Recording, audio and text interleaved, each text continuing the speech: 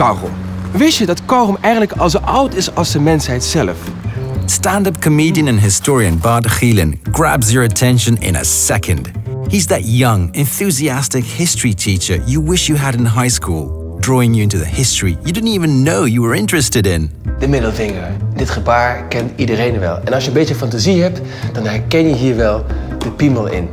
En dat herkennen de oude Grieken namelijk ook. To promote a series of brand new shows about history on National Geographic, we decided to build a whole month around it, calling it History Month. Knappe jongens hoor, die Romeinen.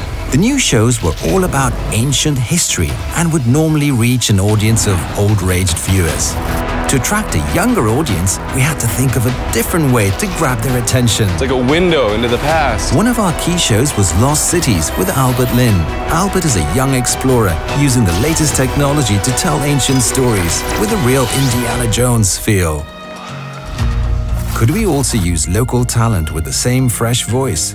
Het symbool van de eerste feministische beweging. To talk straight to our younger Dutch viewers. En dit is echt uniek materiaal. Hier zie je Aletta Jacobs, hier zie je haar lopen. When we saw Bart's show Historical at a Dutch festival, we knew he was a perfect match. Een prachtig mooi verhaal, maar daar klopt geen zak van.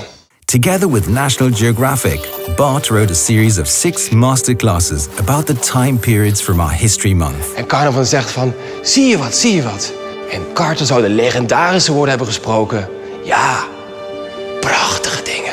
Hij zag geen ene met die kaars, maar het zijn wel hele mooie legendarische woorden. His unique way of storytelling takes you way back in time to that very spot. This is Sparta! We also made 16 Did You Know and Date Facts short-form videos. Tegenwoordig een typisch geval van #MeToo. Packed with the most unexpected facts and amazing stories.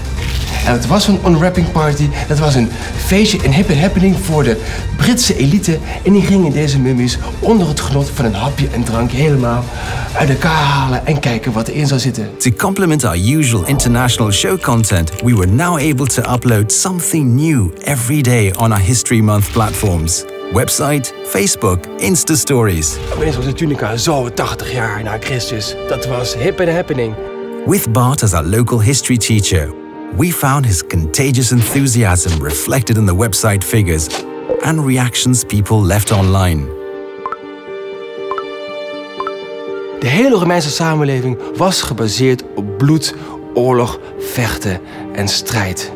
Ik zal je eerlijk zeggen, ik had het daar nog geen 5 seconden uitgehouden.